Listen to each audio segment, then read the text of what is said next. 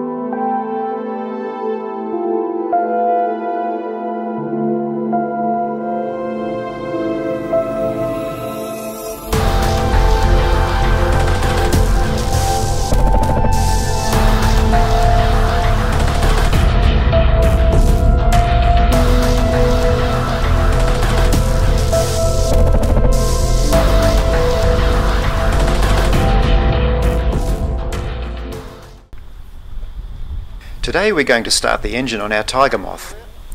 We'll do some checks on it and then take the aeroplane for a taxi run.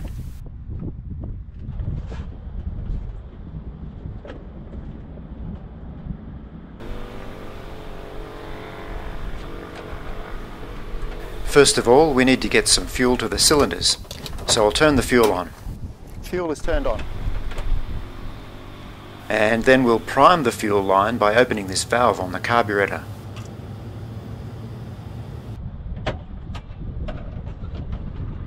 Then, making sure the ignition is off, we need to pull the prop through 4 or 5 revolutions with the throttle open, and this sucks the fuel-air mixture into the cylinders ready to ignite.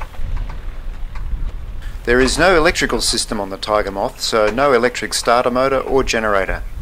The spark is provided by magnetos, and there is an impulse coupler on the front magneto that provides a high-power advanced spark for starting. When the switches go on, the engine is live.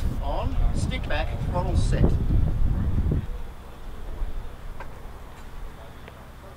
Contact.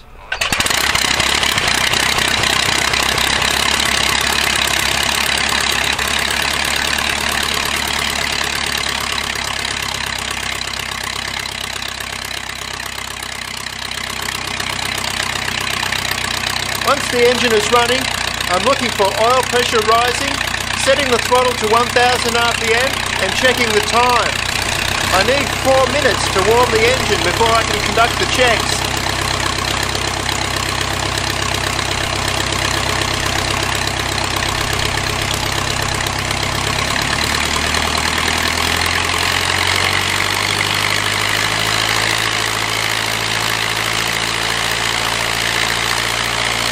First I'm going to check the magnetos.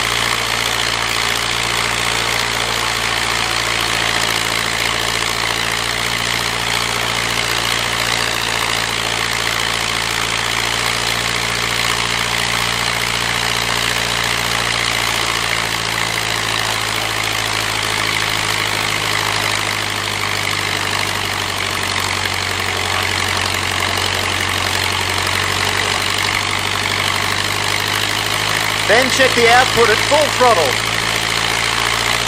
The aeroplane shakes around a bit because it really wants to go. I really need to hold the stick back at this point.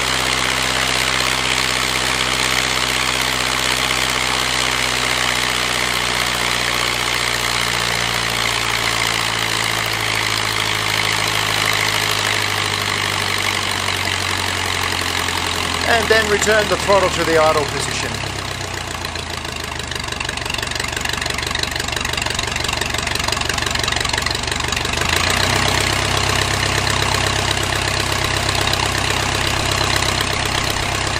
Okay, the checks are complete. You can come aboard now, Bruce.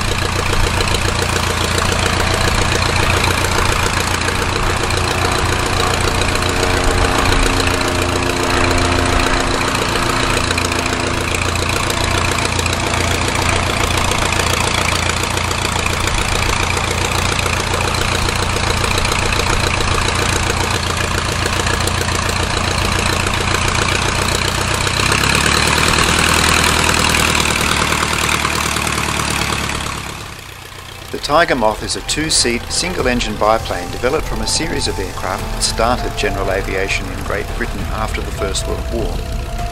Designed by Geoffrey de Havilland, the Tiger Moth was developed to meet a British Air Ministry specification for an ab-initio training aircraft and first flew on the 26th of October 1931. It quickly became a commercial success, being exported to more than 25 countries and manufactured in 7 countries including Australia.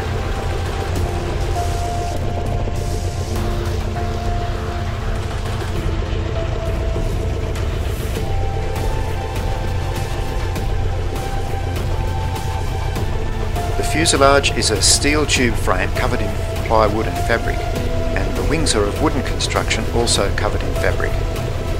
The Tiger Moth is powered by a 130 horsepower Gypsy Major engine. When it started to become clear in the late 1930s that war in Europe was inevitable, the British government, realising that they would be short of trained pilots, set up the Empire Air Training Scheme, a plan to train pilots remotely in the Dominions. Training bases were established in Australia, Bermuda, Canada, New Zealand, South Africa and Southern Rhodesia. The Tiger Moth was used as the primary training aircraft in all of these countries, and the scheme trained over 37,000 aircrew in Australia alone. By the time the Second World War broke out, Tiger Moths were being used by most Commonwealth Air Forces as the primary basic trainer. Between 1940 and 1945, de Havilland Australia built 1,085 Tiger Moths at its plants in Mascot and later Bankstown, the engines being built by General Motors in Victoria.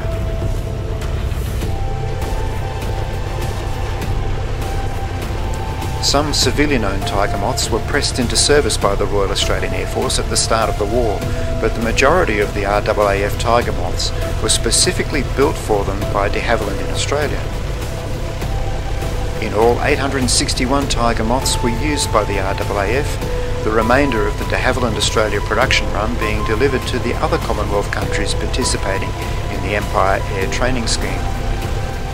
It was the basic trainer for thousands of Australian pilots during the war and continued to be used for training in the RAAF until 1957. After the war, Tiger Moths were disposed of by the hundreds and many of them made their way into private ownership, the type forming the basis of the post-war civil flying movement.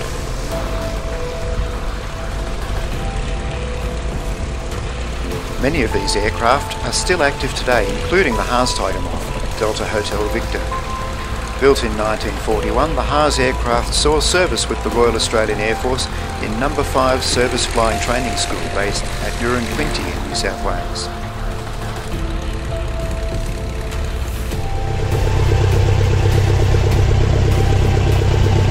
I'm going to shut it down now.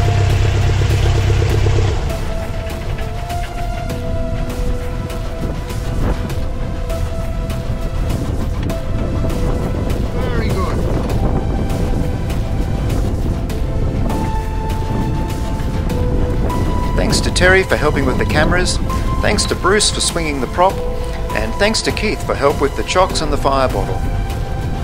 And thank you for watching. If you enjoyed this video, hit the like button and please consider subscribing.